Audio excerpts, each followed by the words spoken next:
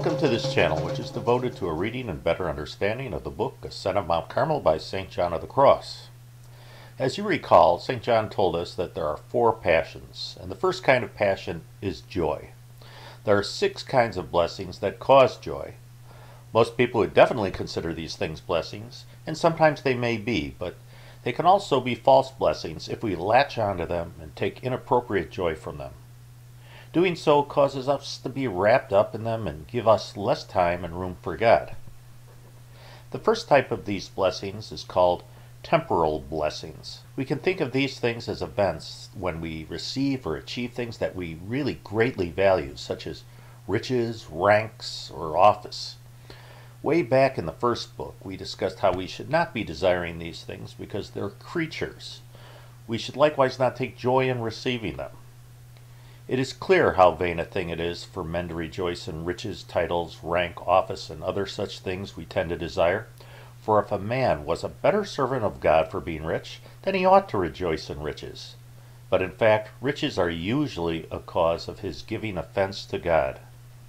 St. John tells us that we should not rejoice in riches, since we would expose ourselves to great danger.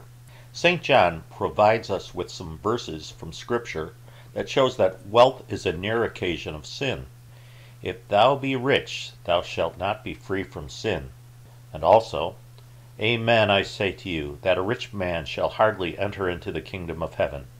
St. John tells us that temporal blessings do not necessarily of themselves cause sin, yet, through the frailty of its affection, the heart of man habitually clings to them and fails God, which is a sin, for to fail God is a sin. The 61st Psalm says, If riches abound, set not your heart upon them. Scripture also says that he that loves riches shall reap no fruit from them. It follows, then, that a man must neither rejoice in riches when he has them, nor when a family member or friend has them, unless they help to serve God. For if ever it is allowable to rejoice in them, it will be when they are spent and employed in the service of God, for otherwise no profit will be derived from them. There is also another grievous evil, which I have seen under the sun, and that is riches kept to hurt the owner. St. John tells us that the same thing applies to titles, office, or honors. We shouldn't take joy in them, if it isn't clear whether God is better served by them. For what doth it profit a man, if he gain the whole world, and suffer the loss of his own soul? St. John adds, Neither is there cause for rejoicing in children, because they are many, or rich, or endowed with natural graces and talents, and the good things of fortune, but only if they serve God. Now, if people don't read this chapter carefully, they might come away with the mistaken impression that St. John is telling us that we shouldn't value our children. However, he isn't telling us that at all. After all, the family is a reflection of the kingdom of heaven. This passage is mostly about our priorities. We need to remember what our job is as parents. It's to raise our children to become increasingly closer to God and hope that someday they will gain salvation. And when we take joy in our kids scoring a goal in Pee-wee soccer and don't pay any attention when he picks up a Bible on his own and starts reading it, our joy is grossly misdirected. Being star athletes don't get our kids any closer to heaven. It is also a vain thing for men to desire to have children, as do some who trouble and disturb everyone with their desire for them, since they know not if such children will be good and serve God.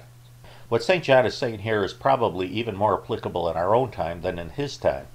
For example, when somebody has a child for the primary purpose of carrying on their genes or their family name, that's not a very good reason to desire to have children.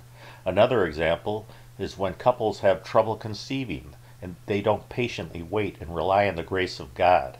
They, in effect, do an end run around God if they try to conceive artificially. It's as if they feel that if they want a child, they're entitled to one.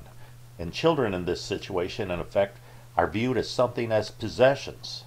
Scripture tells us not to take joy in insignificant and transient world joys.